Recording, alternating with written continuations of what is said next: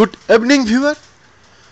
Welcome to our Glory Globe TV. Here's a breaking news. Yes, at least 68 Indian nationals are confirmed to have died during this year's Hajj pilgrimage, a significant event for Muslims worldwide that has been marked by scorching temperatures this year. A diplomat in Saudi Arabia told AFP news agency on Wednesday, June 19.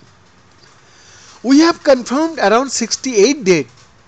Some are because of natural causes, and we had many old age pilgrims, and some are due to the weather conditions. That's what we assume, the diplomat told the agency on condition of anonymity.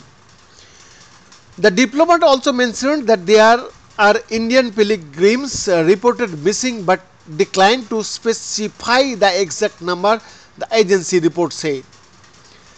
This happens every year. We can say that is abnormally high this year, the diplomat said, adding it's somewhat similar to last year, but we will know more in the coming days. This brings the total deaths toll to 645 in this Hajj season. More than 200 pilgrims died last year. More than 2000 pilgrims were hit by heat stress during the pilgrimage as temperatures went up to 48 degrees Celsius.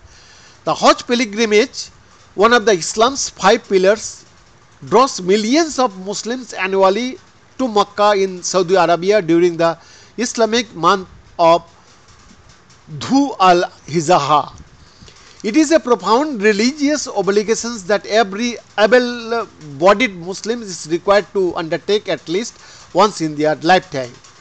This year's pilgrimage coincided with searing temperatures typical of the Saudi summer, exacerbated by a reported increase in local temperatures over recent decades. Temperatures in the ritual area saw an uptick of 0.4 degrees Celsius each decade, a Saudi study said last month. Earlier reports citing Arab diplomats on Tuesday, June 18, indicated a total of 550 deaths during Hajj, including 323 Egyptians and 60 Jordanians, primarily attributed to the extreme heat. Behind this exclusive report, Glory Globe TV, Delhi, Bharat.